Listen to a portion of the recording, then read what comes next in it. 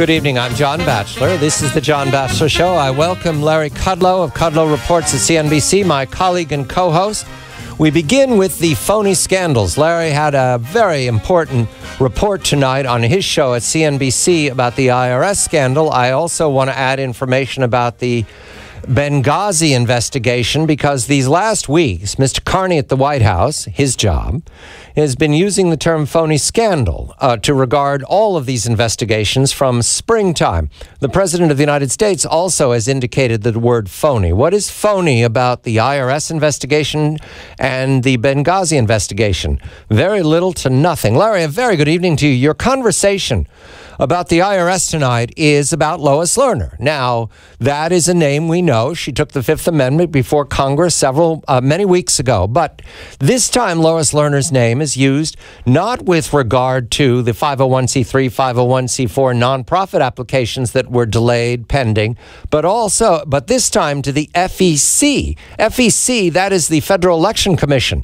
Lois Lerner was tasked by some persons at the FEC for information. Can she give information out, Larry? Is that correct? Good evening to you. No, it is not correct. She is not permitted to do that across agency lines. By the way, it was for something called the American Future Fund, and no, the IRS had not even posted its own case.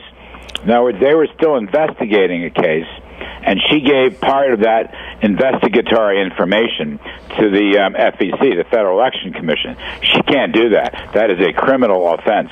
And now that probably explains why she wound up taking the Fifth Amendment. But this is going to grow, because I don't know what kind of support she has inside the FEC, but this is going to grow.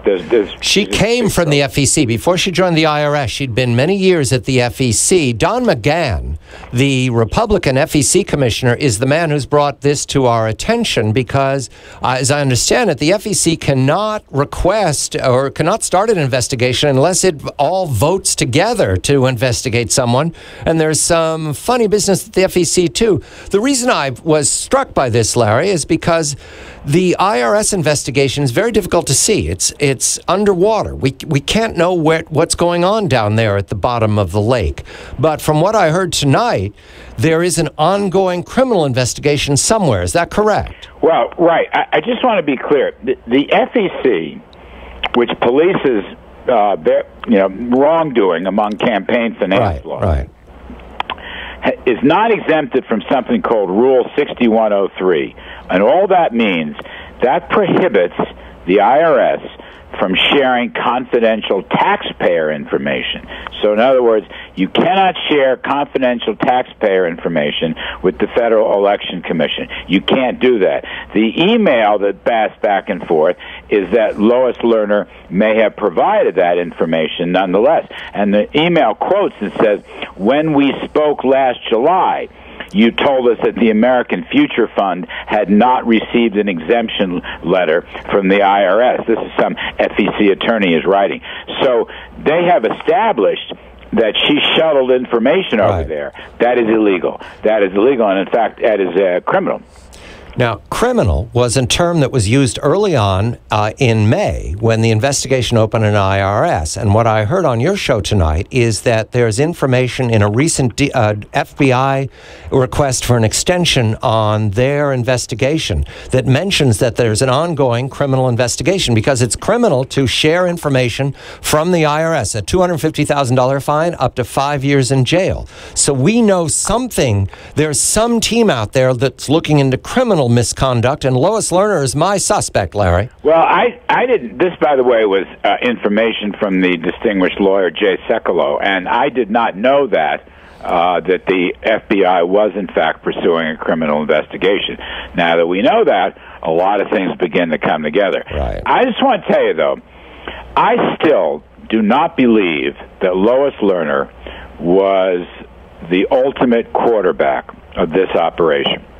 I think other names are going to surface, and I may be wrong. But one name that definitely is out there is this William Wilkins character, who was the general counsel of the IRS, and that is one of two political appointees inside the agency. It is an very senior spot, and if Lois Lerner and her friends were sending stuff to the general counsel's office, I don't care if Wilkins was there at the moment it came in or what meeting he went to, he would have seen it, he would have read it, and he would have known about it. And that's why I think he's going to be the next guy. They're going to bring him in front of the committee, and they're going to depose him under oath. Josh Dropnik, a spokesperson for Democrats on the House Ways and Means Committee, is quoted in responding to the revelations about the FEC and Lois Lerner.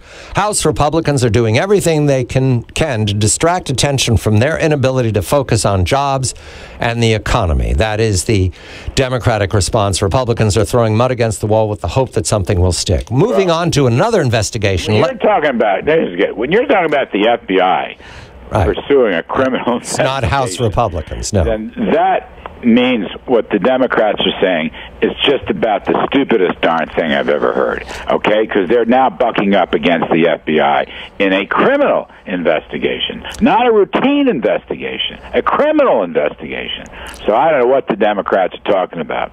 Benghazi, September 11th, 2012. We're coming up to 1 year after. There's a very strong indication that al-Qaeda is on the offensive right now, threats to our embassies. I spoke with Larry on air September 13th, 2 days after the attack. And that night, my information was that the attack was, let's do the short version here. The attack was al-Qaeda inspired. Ansar al-Sharia, there are many names for these organizations, launched on the ambassador's residence, which was not an embassy or a legation. It's where the ambassador was, Ambassador Stevens, and then on the CIA annex. The questions raised within this last week in a CNN report point to the fact that the CNN annex was there to recruit, train, fund, arm, and ship fighters to Syria, to Turkey. That's what was going on. That's the suspicion that it was gun running. Now, a year later, Larry, this is also a scandal that Mr. Carney and Mr. Obama would tell us is phony. It doesn't look phony to me, Larry. It looks like it's once again come back into the news because we're told that the CIA, Mr. Brennan now leads it, is polygraphing officers who were present in Benghazi or have reason to know what happened there, polygraphing them routinely in order to intimidate them. At this point, Larry, it feels like the White House has lost control of these phony scandals. Well, I hope so. I mean, what I gather from CNN and elsewhere is that there are a lot of CIA agents there. Yes, dozens. And, you know, at the time, if you go back, turn the clock back to September, nobody said that. It's like there were no CIA agents there, that there are only a few people there, you know, and that they were the ones protecting the ambassador. Turns out there was a whole flock of them. Now, the question is, why haven't they been interviewed by FBI? All right? What, the FBI supposedly went over there, then they said they couldn't get in, it wasn't safe, but they had supposed to make it safe.